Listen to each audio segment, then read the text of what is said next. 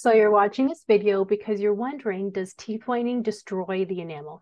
You can do a search online. You will see articles that say yes, and you will see articles that say no.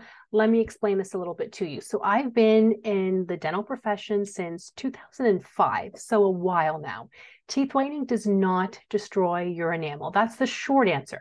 But too much of a good thing or too much of anything can be a bad thing. So let me explain that a little bit to you. If you're going to whiten the teeth every day, that isn't necessary, and you're probably causing undue harm on the enamel because chemicals, peroxides are chemicals, you guys. How do you think it whitens the teeth? It goes deep into the enamel to whiten the teeth to change the shade. So do you think that's done naturally? No, it's a chemical. But if you're following the advice by your teeth whitening technician or dental professional, they will tell you what is safe for you. Some of us have thinner enamel, so maybe getting their teeth whitened once every 6 months or maybe even once a year is best for them. Or with thicker enamel, you might be okay to do it once every 3 months. But for an example, I would never do professional whitening once a month with professionally strength peroxides.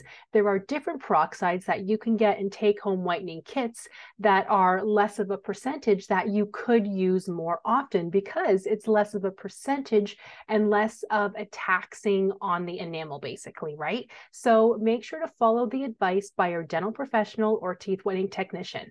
What I also suggest to all of my clients is I want you to use a toothpaste that does help to strengthen the enamel. If you have cold sensitive teeth, even a little bit, there are other toothpastes for cold sensitive teeth. So it really does depend on your mouth and your teeth.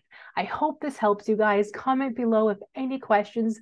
I personally whiten my teeth often, at least professionally, once every 6 months. I do it myself, and at least once a month, maybe even once every 2 months, my at-home whitening kit.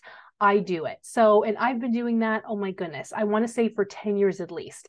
And my teeth are fine. There has never been any issues showing up on x-rays, and no dentist has ever said, oh my God, what are you doing to your teeth?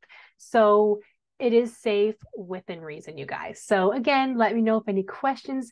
Click like if you like this video. Thank you for watching, and I'll see you in the next one.